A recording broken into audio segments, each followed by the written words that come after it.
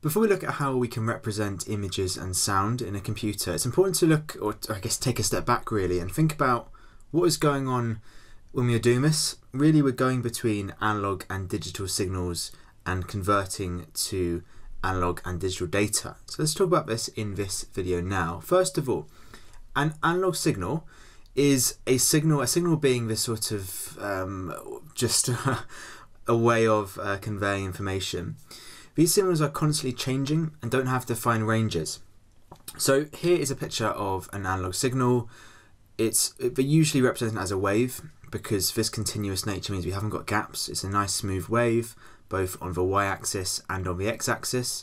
The x-axis for a wave is always time. The y-axis doesn't matter so much. It can be quite a few different things, but here we've got voltage.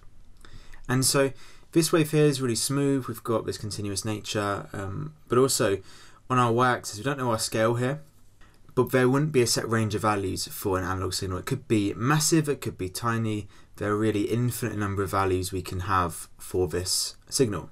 Incidentally, you might have seen analog spelled differently. The UE is silent at the end of analog, and so the Americans leave it off. Doesn't matter how you spell it, they are the same concept.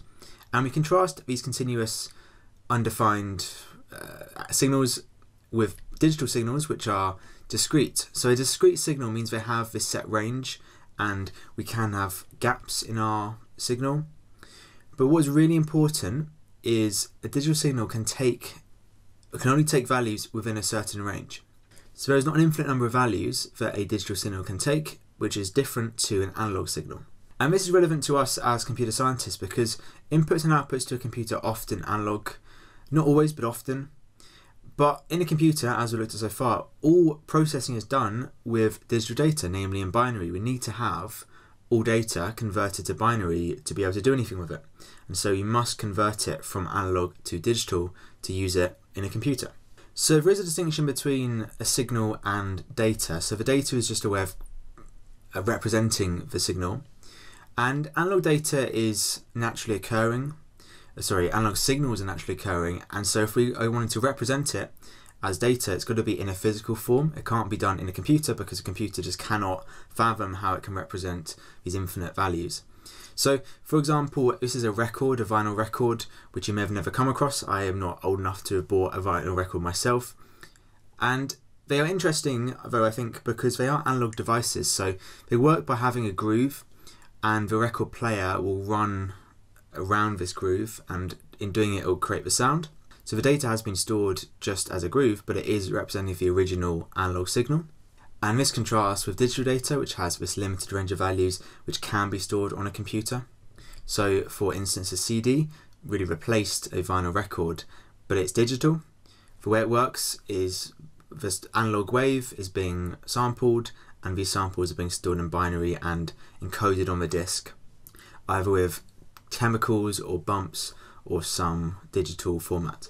And so to go from an analog signal to digital data, which is really important for a computer, we need to use an ADC, an analog to digital converter, which is a device.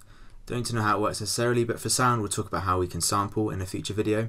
But a microphone, for example, will have an ADC as part of it, because like right now I'm speaking to a microphone, my voice is analog. I could be infinitely loud or infinitely quiet, and my microphone is using an ADC to convert that analog sound into digital data which my computer can save. But sound is definitely not the only example of an analog signal. It's often taught as if it is, but it's not. It's just a nice example to use. So for instance, a sensor, an analog sensor will use an ADC as well. It'll work differently to a microphone ADC, of course, but it will still be converting to digital. So for instance, a light sensor is taking in that electromagnetic radiation, which is analog, and converting it to some binary format. Another sensor, motion sensor, which you'll see in a school toilet often, which will sometimes work as well. That's converting, it's got a few different methods, but that's again converting movement, which is analog, into digital. And a digital camera sensor is another example. In our surroundings, we've got an infinite number of colours, possible colours, and so it needs to convert these into a discrete range of digital values. But we do sometimes need to do the opposite process, going from digital to analog, shortened to, well, using a DAC, a digital to analog converter. And this is most commonly used inside a speaker, right? You're listening to me talk somehow now, and your device is using a DAC to convert that digital format in the video file to an analog signal which you can hear through your ears. What it's doing is, like I say, converting these binary values to analog signals. So as we go through the next few videos, bear this in mind, we're going often from analog to digital. It needs to be in binary, but we have got trade-offs in that analog is our original format, and we do sometimes lose quality in converting it to digital because we can't have all of those original values in a computer.